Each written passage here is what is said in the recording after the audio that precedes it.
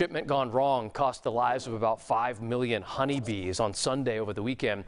The bees that were raised in Arbuckle were valued at more than $48,000, and they were supposed to be flown by Delta Airlines to their new home in Alaska. In Fox 40 exclusive tonight, Jeannie Nguyen tells us what happened instead. They're just very fragile creatures, and most people don't really understand the fragility of them. For the past 15 years, Sarah McElroy has been supplying honeybees across the state of Alaska. But last Sunday, her shipment of bees never made it to their destination in Anchorage. He called me and said they're just dying. It's mid-80s, and there are these metal carts on the tarmac, and they're just not going to make it. McElroy says about 5 million bees were supposed to fly from Sacramento to Seattle to Anchorage.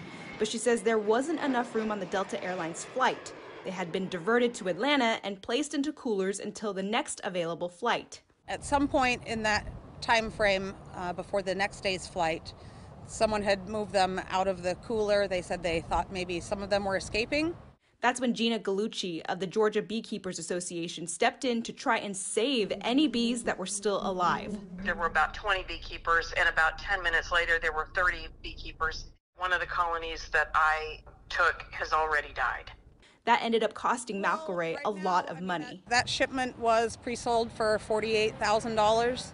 Still needing to get the honeybees to her customers, McElroy made the trek all the way from Anchorage to right here in Arbuckle to put in an emergency request to her supplier. All we're focused on right now is just getting these bees safely to Seattle on the airplane and get them passed out to our customers. A spokesperson for Delta Airlines wouldn't do an interview with us, but says they are doing everything they can to make sure this doesn't happen in the future. And they're in contact with McElroy to work on a resolution. I really don't feel like it was anything maliciously done.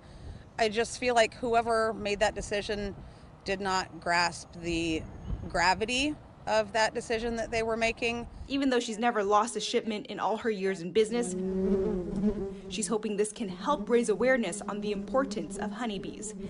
In Arbuckle, Jeannie Nguyen, Fox 40 News. We know that McElroy has ordered an additional 5 million bees from her supplier in Arbuckle. She plans on driving them to Seattle tomorrow, putting them on a plane to Anchorage, and flying back to Alaska with them.